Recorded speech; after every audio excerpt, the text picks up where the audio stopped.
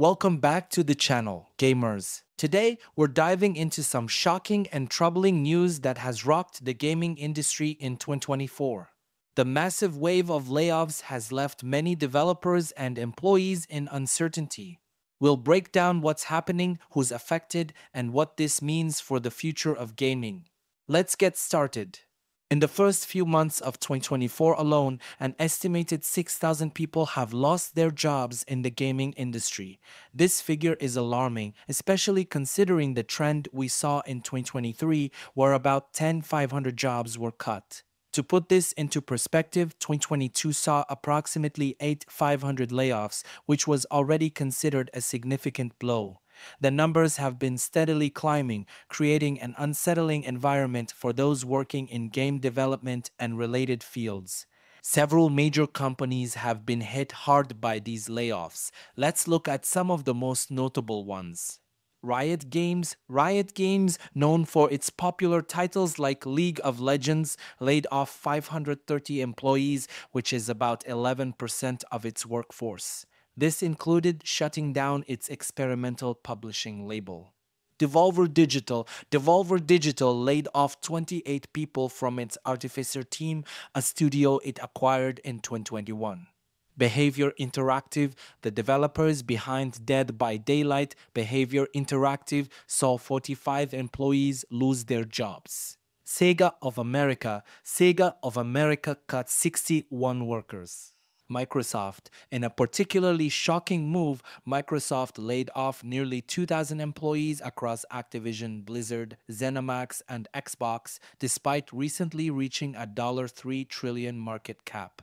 The impact of these layoffs isn't confined to just these companies. Smaller studios and developers have also been affected. Unity, for example, plans to eliminate 1,800 positions by March, adding to the 1,000 jobs they cut in 2023. Embracer Group, another significant player, has gutted teams and canceled projects, including a new Deus Ex game. The restructuring at Embracer is expected to continue until at least March 2024. You might be wondering why these layoffs are happening, especially when the gaming industry has seen financial growth. The primary reasons include post-pandemic adjustments. The gaming industry experienced a boom during the pandemic as people turned to video games for entertainment while staying home. This led to rapid expansion and hiring. However, as the world returns to normalcy, the demand has stabilized, leading companies to adjust their workforce. Corporate consolidation, mergers and acquisitions have led to overlapping roles and the need for cost-cutting measures. Financial pressures. Despite overall growth, individual companies face financial pressures and are looking to streamline operations to maintain profitability. Interestingly, amidst this chaos, unionization efforts are gaining momentum.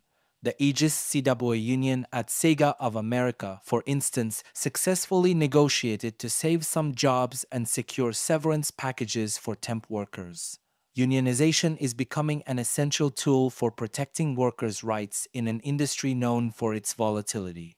The massive layoffs in the gaming industry are a stark reminder of the challenges and uncertainties faced by those behind our favorite games. While the industry continues to grow financially, the human cost is significant.